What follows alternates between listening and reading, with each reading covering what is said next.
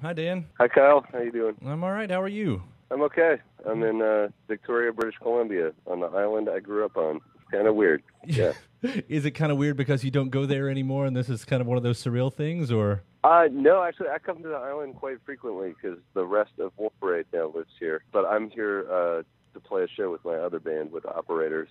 Well, yeah, that's a lot to talk about because I feel like that's all a part of it. But Cry, Cry, Cry and Wolf Parade are officially back. I mean, there was the EP, and that's always sort of testing the water, but I think we can say it's official now, right? Yeah, oh, definitely. I don't know. Official. Was the EP to get the gears working again, or were you guys like diving right in right away, knowing that this was going to be full on? I think we were diving right in right away, knowing that it was going to be full on, and I think like when we started talking about playing these shows, and especially when that residency run in New York got brought up, that was kind of our debut back, right? Our debut on the stage back live. We wanted to write new music. We didn't want to do it without having at least a bunch of songs that we had written together, first. So that was kind of our priority. We're like, okay, if we can write songs together, then we deserve to be back on the stage. If we can still write tunes together, then these shows make sense. And if we can't, then they don't make sense. Right. So it really kind of started from writing in the EP, and then that justified the live shows, and then the goal was always to go forward and make an album. I gotta say, I don't want to sound this in a condescending way, but I was so surprised at how good that EP was, because especially as an EP, it doesn't have to be the greatest. Here's a few tracks reintroducing things, but it was so good that it really did set everything up. Like, I really hope this isn't the only thing. I hope this isn't not all that we're getting. Oh, thanks, man. Thank you. It was great writing those songs and making the EP. It was difficult recording it. I found that process was, we hadn't done it in a long time, and we did it remotely, kind of out on the island. And it, at times it felt hard to kind of communicate like the sort of energy of the song to tape. But I think we got it with the record, So if you like the EP, I think you'll like the album. Well, I mean, even from the first single, Valley Boy, that's got to be one of your most radio-friendly songs as Wolf Parade that I think I've ever heard. So it's... Yeah. I think a lot of that was working with John Goodmanson, too. And, we did a ton of pre-production for the record in terms of just, getting in the studio and running down these songs and just trimming anything that we thought was extraneous off of them, which is not something we've really done before. Spencer and I have worked really hard on cutting out, sort of just trimming the fat off tunes and kind of pushing ourselves to reach for sounds that we wouldn't normally reach for, texturally and stuff. I was kind of wondering, though, because you've got the history, there is the history of Wolf Parade and the sound that you guys sort of had back then. And going into these, do you at all try to reconnect with any of that?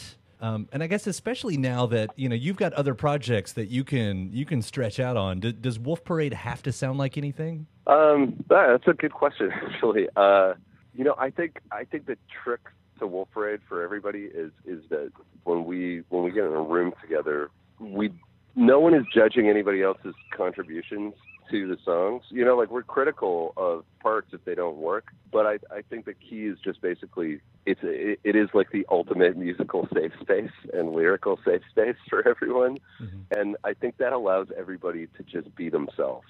So no matter what happens, no matter if Spencer's had been working on 2 years worth of solo piano stuff, or my sort of electronic stuff with Operators, when we get together, it just always ends up sounding like Wolf Parade. There's a way that we play together that doesn't happen outside of that group of people. Yeah. And we've made it so we've made the rehearsing and the recording process so that everybody is allowed and comfortable to do that. Nobody's being pushed and pulled in any direction. There's no judgment, Right. It's really, and then it just ends up sounding like Wolf Parade magically.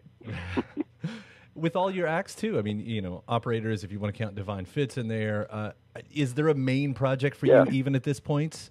Everything is equal, and it just depends on what time of year it is and what the album cycle focus is on. Last year I toured pretty heavily with Wolf Parade, but I also toured pretty heavily with Operators, and the Operators album cycle is winding down with these 2 shows I'm about to play on the West Coast. And then Wolf Parade is ramping up. I know that means operators should be writing now, and Wolf Parade should be focusing on, playing live shows. And that's just kind of a weird circadian rhythm of having two bands.